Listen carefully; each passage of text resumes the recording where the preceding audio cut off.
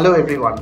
The year 2022 marks the 50th anniversary of establishment of the United Nations Environment Programme, the global authority for protection of environment. Yet globally we are facing a significant challenge in terms of minimizing the impact of global warming and climate change.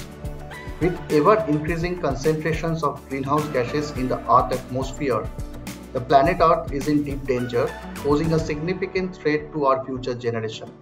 We don't have a choice today.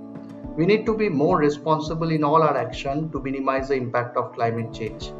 While there can be global debate on common but differentiated responsibility, however, it's time to take real action. In the Glasgow Climate Summit, one of the major deliberations was to achieve global net zero by mid-century.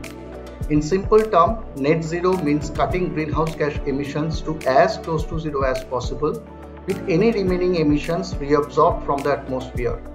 This includes emission from our own operation as well as our value chain emission.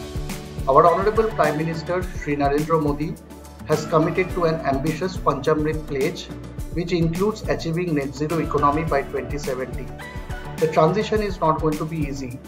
It would call for many new policies and regulations, energy transition, access to new technology, research and development, capacity building, industrial symbiosis, and above all, huge capital investment. However, with stakeholder expectations building up, it's important that we aim for a net zero operation. In EY, we have already achieved carbon negativity and are continuing to focus on our ambition to achieve net zero by 2025.